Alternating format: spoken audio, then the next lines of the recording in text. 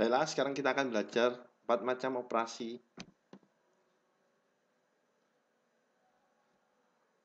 4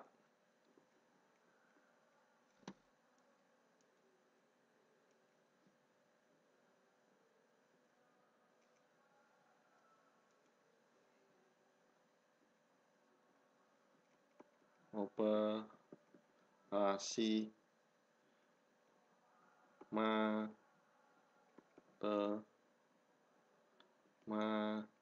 matematika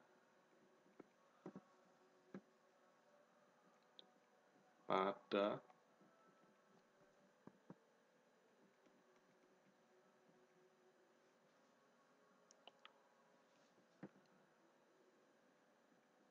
himpunan. 4 operasi matematika pada himpunan. Oke, yang pertama adalah irisan.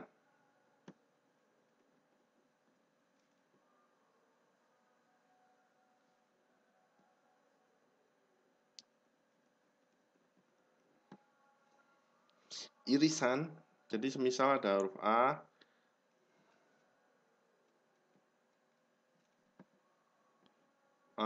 sama dengan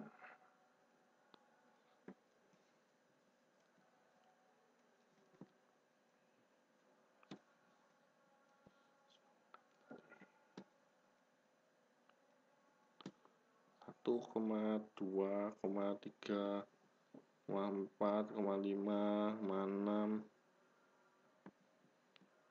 B sama dengan 2,4,6,8,9. Oke.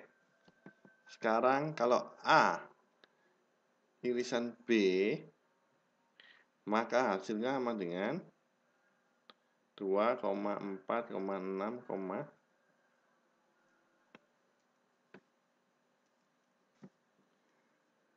2,4,6. Ya, ini. Karena tidak ada lagi yang lainnya.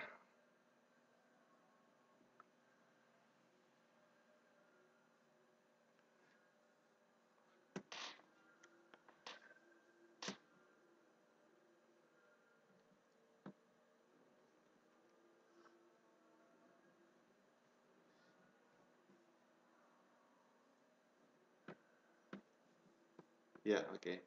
Sekarang ini adalah himpunan A.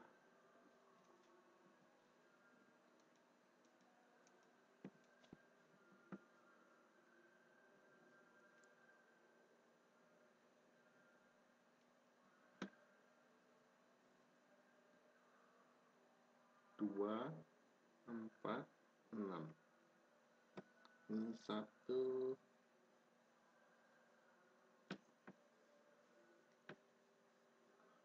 3,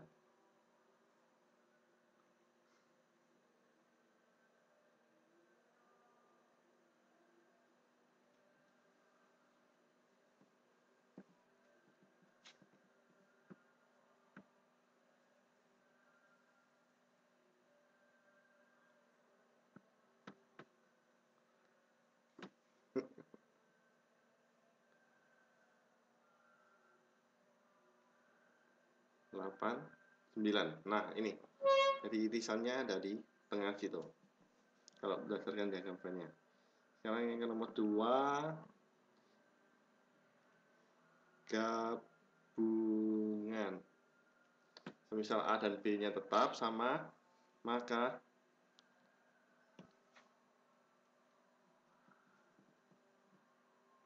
A dan B sama dengan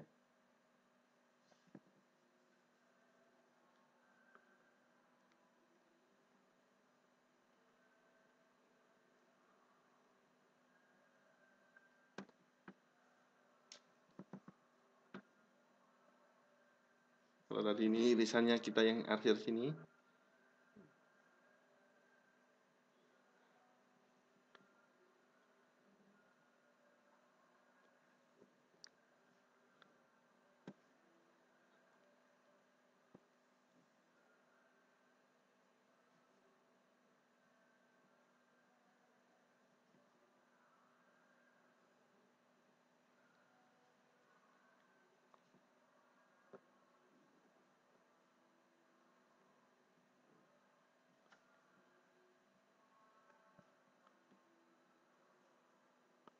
1, 3, 5, 2, 4, 6, 8, 9. Maka kalau gabungannya adalah di sini semua. Nah, sudah. Setelah gabungan, yang ketiga adalah selisih.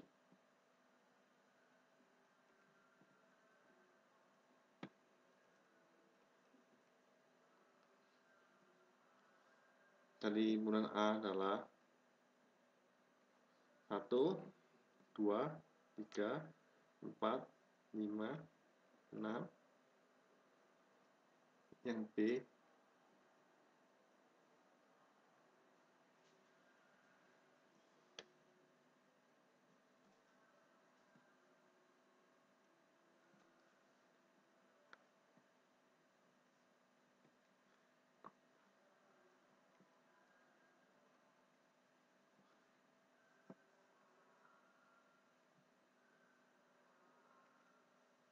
9.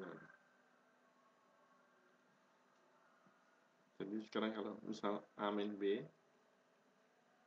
hasilnya adalah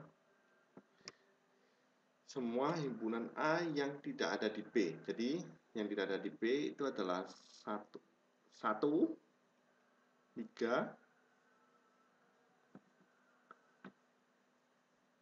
5. Ya, ini. Kalau B min A, semua anggota himpunan B yang tidak ada di A. 8,9. Nah, ini. Sekarang yang keempat adalah komplemen.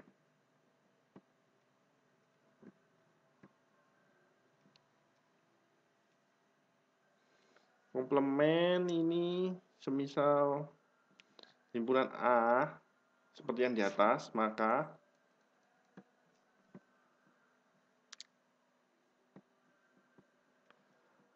A komplemen itu misal ini harus ada semestanya. Oh ya, A komplemen itu sama dengan bilangan selain dari itu tadi.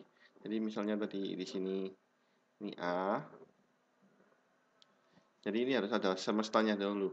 Semestanya semisal kita anggap saja semestanya 1, 2. Saya perbaiki dulu aja. Ini